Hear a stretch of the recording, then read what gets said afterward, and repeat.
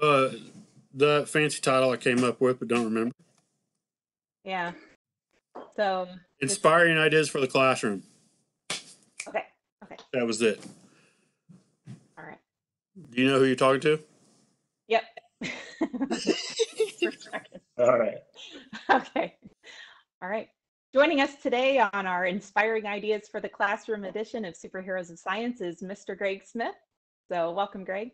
Hi, thanks for having me. We appreciate you taking time to Sure.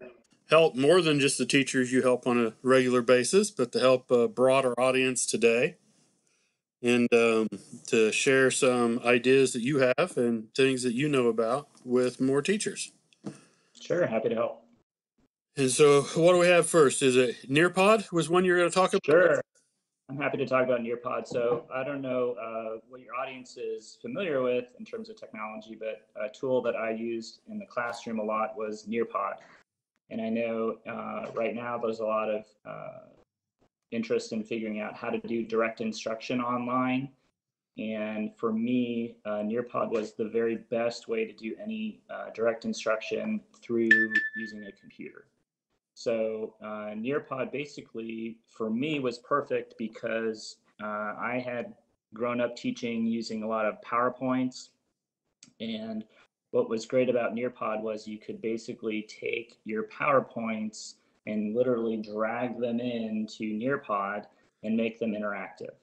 So I would basically start with, an old PowerPoint, and then along the way, you can add slides into Nearpod that have some interactive activities.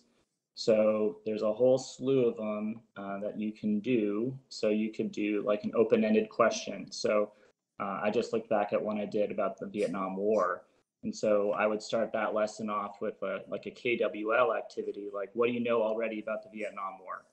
And so in the classroom, when I would do this, I would introduce it and say, okay, everybody at your computers, like, what do you know about the Vietnam War? Maybe your uncle or your grandparents were there. And then they would take a few minutes and they would type in an answer.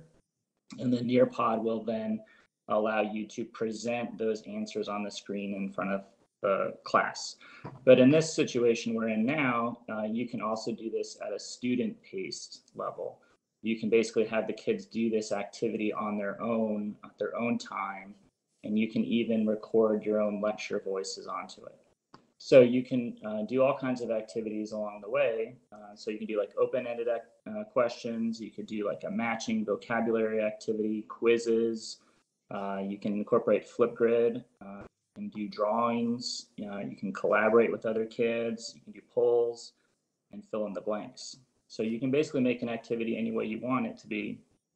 And then you kind of go back to your old slides and move through a lecture. If that all makes sense. Yeah, I'm going to say I do love using Nearpod, how easy it is to take that PowerPoint and just drop it in there and it makes those slides for you.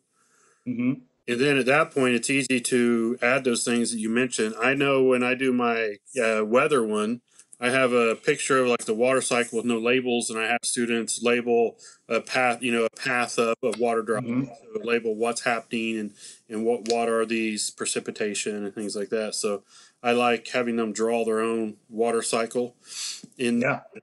And then I like doing pre-questions on there too, along with check questions to see, make sure they're through it, to make sure they're actually doing things. Exactly. Because like in the old way of, our kids these days, like they don't have the attention span that we might like when we were in college where you could sit through a lecture. But I look back at my college notes and I see all kinds of doodles on the side. So maybe I wasn't paying super close attention back then. But here you can break it up like, okay, I'm going to talk to you for 5 minutes about like what Southeast Asia looks like, and here's a map, and here are the major countries. Okay, now that you've seen this, okay, here's a blank map, fill it out. And neurologically, the more you are introduced and challenged to recall information, the stronger those neural connections form, and the learning becomes deeper and thicker. So that's really a great thing about it. You can keep asking the same questions, you can talk, respond along the way. So it's a great tool. I use it all the time, and I try to, modify every lesson a little bit. Every lecture has a little bit of everything. So maybe an open-ended question, some quizzes. I would do a poll. So in the Vietnam lesson, after talking about all the controversy, the question was, would you be a protester or not? And then the kids kind of have to decide yes or no. And then you get the reading of the class, and then you could have a class discussion about it. And that enriches the understanding, I think. Mm. You had mentioned with the Nearpod that you could also record a lecture with that, and so then the students would they would be able to access that at home. Yeah, absolutely. So I tried it a couple times. Yeah, you could. It's a very simple tool. When you're editing the slides, there's like a little recording button on the bottom, and then you can record what you would say if it was in class at the time. So you could definitely use this for direct instruction, and you get a report, at the end of you can get sort of a general report about how many of the activities kids did.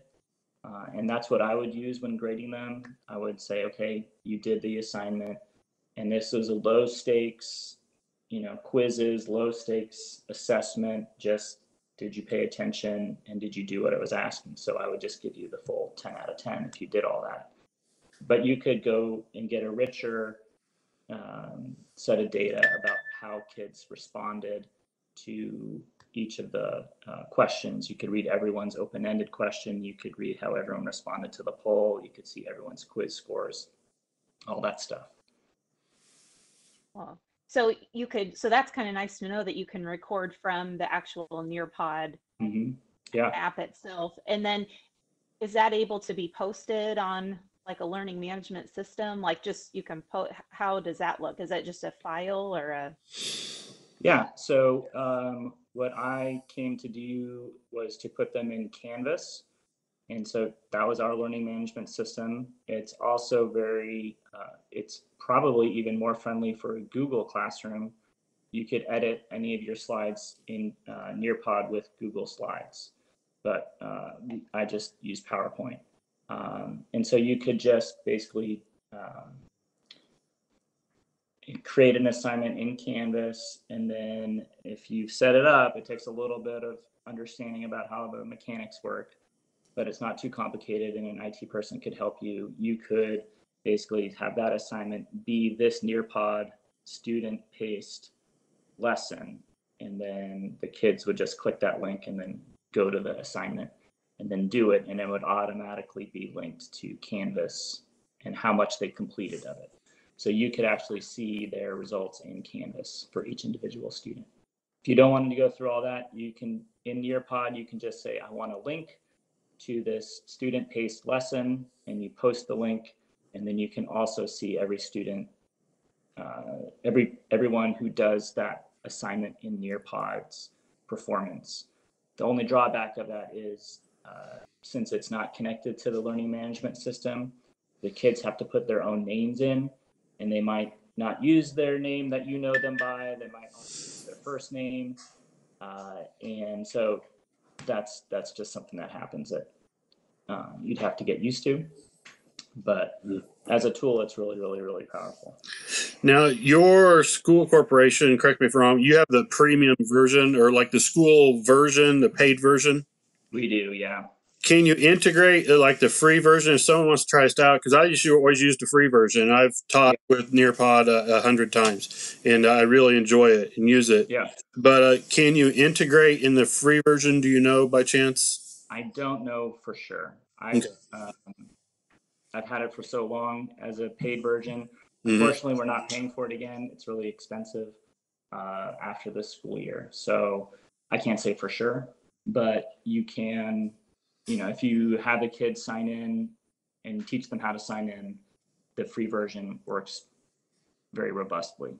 So it's not too much of a drawback, but I'm not sure about that. Mine, they just had to use their class number. If they didn't have their class, I always last name and number. And if they didn't have it on there, then, well, you just don't get credit for it. Not my problem. I'm a mean teacher. You gotta just do what you gotta do. Yep. Sure. But okay, and I like that one. I like how easy it is to use Nearpod. It everyone seems to really enjoy that when you show them. They're like, "You can do what? I can take my PowerPoint, drop it in." Yeah. Yeah.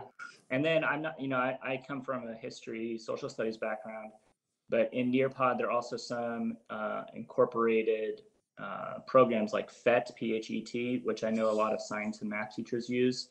And there are some amazing simulations that you can create in Nearpod with the PhET programming. So I was just looking at that, like you can like skateboard ramps and adjust the angle of the ramp and the velocity of the skateboarder, and then figure out, the trajectory of the skateboard rider. So that's a lot of stuff that maybe some of the science teachers would be interested in exploring. That's also on Nearpod. Oh, so you can actually, I didn't know you could integrate that into Nearpod. That's a new one. Yeah. I'm not sure. It might be in the free version. I don't remember all the distinctions between the free and the paid versions, but that's a feature that is on there. That's fair enough. That's cool. Yeah. Yep. But the one drawback, I know I'm sure there's limitations to the paid version too, but the free version, some of my PowerPoints, I had to compress my photos because Oh, really? the file, it has to be of those, can't be too big, whatever. I can't remember the max, but mine always end up putting a lot of photos and stuff in them. So I had to go through and compress them all because the file was way too big to upload. Well, the workaround I discovered to that is sometimes when I would copy a PowerPoint over into Nearpod, and it would take a million years. Basically, what Nearpod does when you do that is it converts it to a PDF. So it's like an uneditable file, at least from PowerPoint's point of view. But if you convert it into a PDF and copy it over as a PDF, it's faster and it might work to solve your problem. I like that tip. I'm going to try that next time. I can still have my Yeah, All right, so there's another program we're going to talk about too. Okay. I don't remember what it was. It's called Gimkit. Yes. So your whole school was like crazy about this when we did that workshop that summer. Oh yeah. So Gimkit is a good way for review.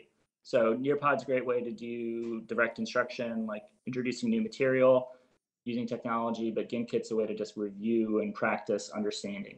So people might be familiar with Quizlet, which I think is still an awesome program and a great way to create flashcards and ensure understanding. But what Gimkit does is, from my point of view, is basically I would take a Quizlet set and convert it into a Gimkit, and basically it creates a game, and it's a really like powerful and fun and constantly evolving game where kids have to answer questions based on the vocabulary words you give it, and they get money for answering questions correctly. So it's different ways of doing it in a live classroom setting. You say, okay, we have 10 minutes, and then we're going to play this game, and then everyone at their computers is getting different questions at different times and different paces. So unlike, say, Kahoot, which I think is great also, where everyone is playing at the same time, getting the same questions, and maybe I know the answer to this question like immediately, and then my neighbor over here takes all 30 seconds, and I'm kind of like twiddling my thumbs.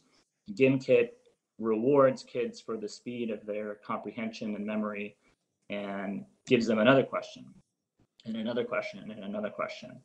And what's fun about the game is that you can buy things with the money you earn. And so you can buy, I want to double the value of my questions. So instead of them being worth $100, I want them to be worth $200. And so then I'll get richer and richer and richer.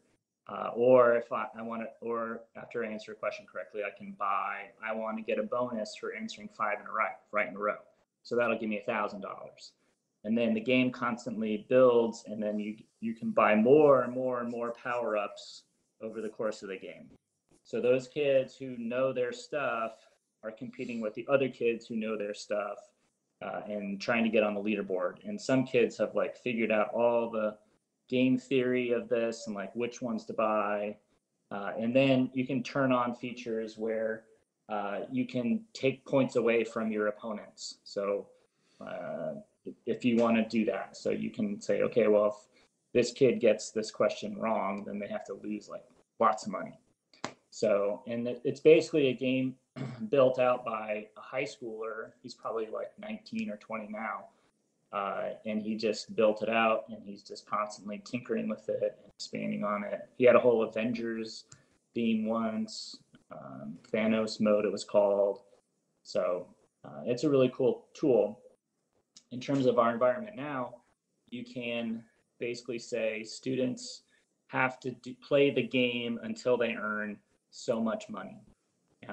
And so it's not necessarily a competition with other kids in the same time frame, but everyone has to play the game and get so much money playing it.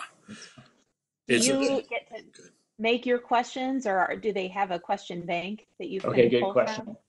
So the way that I used it, and I think it might have changed. I haven't played with it in a year or made a new one in about a year.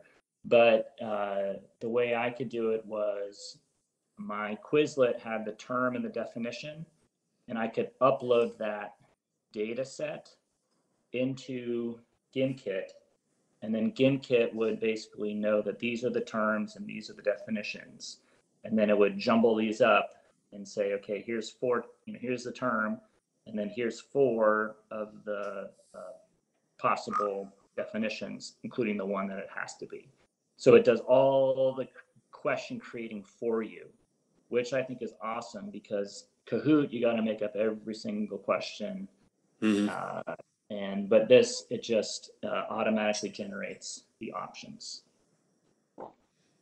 The nice part about Quizlet, they have a lot of, you can download other people's question sets. Yep. I know I've created some of my own, but then I've used some that other people, I'm like, hey, this is already done. Why would I redo this? Yeah. So pull their question set in, and then if you can download it to the Gimkit. And Gimkit, that is that the what, like GIMKIT? Is that? Yeah. Okay, that's what I was thinking. Gimkit. You could have the GIF battle. Is it Gimkit or Gimkit? Or you could disagree about that. But yeah, GIMKIT. Good. Is how you say it. Spell it out. I thought maybe people need to know that. Yeah, exactly. GIMKIT. And there's free versions of that also. But I think you're only given 3 to 5 sets of questions, so to speak, before you have to move up to a paid version. Okay. But you're paying, some 20-year-old kid in Seattle who has like maybe 1 employee now. So if you want to support a small business. That's really cool that as a high school student, he developed that and he was able to get that through. That's pretty neat. That's a good story. Yeah, one of our teachers, Martin Fernandez, found out about it, and then he communicates regularly with him. And you were in the early days, I don't know if you can anymore, but you could chat with the owner during class. Say, hey, I think you should add this feature, and he would write back. Wow. Oh, that's awesome. Yeah, that's pretty cool. I know when we did the workshop last summer, you guys, most of your teachers were nuts about that. You guys were, and brutal. We tried playing it once. You guys annihilated me. I did not figure out the whole paint things fast enough. You guys were all over it. Yeah. An experience. Sounds like you're still smarting from the loss, Steve. You guys had the system down. Yeah, it's a fun game. But we appreciate you taking time sharing these with us. Like I said, sharing out resources. I know we're going to end up wanting to have you back with some of the other things that you're working on. Sure. Sounds good. And that way we can do another one. We want to keep them, fairly short here. But the digital lock boxes. Okay. That I think that's going to be a good one for teachers too. I know Sarah's been working on that too. And so the two of you be able to share out the things and how you're doing those, I think will be extremely valuable to the teachers. Yeah, that'd be cool. Happy to do it. All right, rock on. Thanks. Thank you. All right. Yeah, you're welcome. Take care. Too. Yep.